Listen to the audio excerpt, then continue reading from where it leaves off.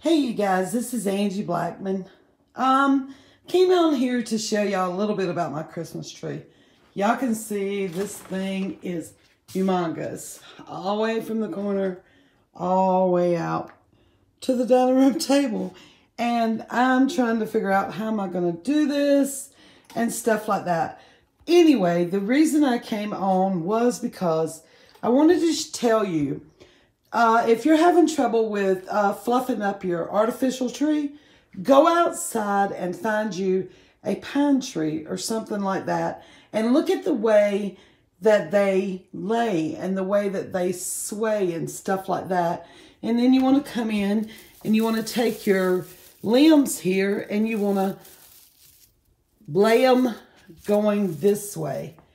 And each one of these, you want to lay them down and bring them like so, like this right here, and to make it look all natural.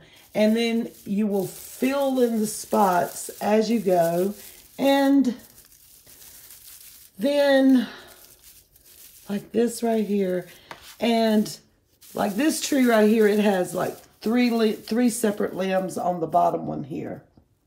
But if you see the difference in between this limb here, as to that one there, you see those are standing up and stuff, and you don't want that.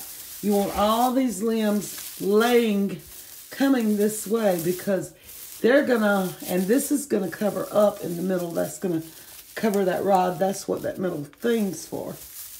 Then you're gonna come and you're gonna bring them in, out.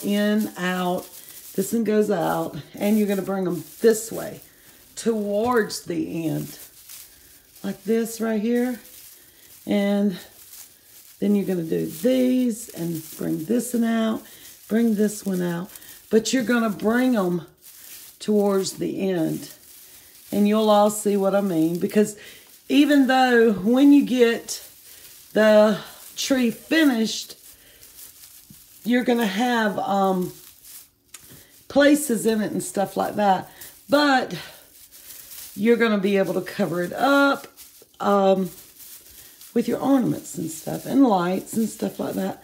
And you just bring it and you lay it and you bring it and lay it. So y'all see what I mean when I get through, okay?